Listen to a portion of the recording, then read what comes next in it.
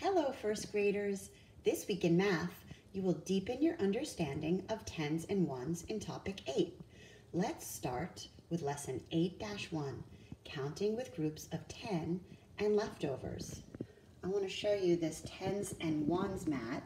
We use this in the classroom with these same tens and ones blocks. And we put these over here because this is a 1. When we put 10 of those together, we call this a 10. If we counted this, it would be 1, 2, 3 groups of 10. A better way would be to count it by tens. 10, 20, 30, and then we begin counting by ones. 31, 32, 33. We did this every day in calendar. We counted the day of school by tens and then by ones.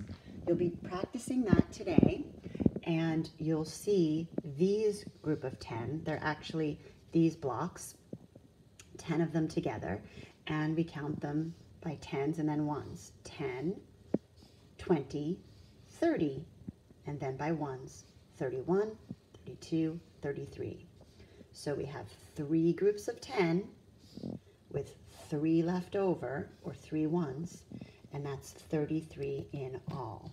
You will be trying that yourself. You don't have these blocks or these blocks with you at home. If you want, you may use Legos or any toys or Cheerios or anything you have at home to make the groups of tens and ones, or you can just use the picture in the book to show 10, 20, 21, 22, 23, 24, 25, 26, and 27, which is just 2 groups of 10 and 7 left over, and then it's up to you to tell how many in all. And I think you know, it's 27. Continue that way on the rest of this page and the page behind it.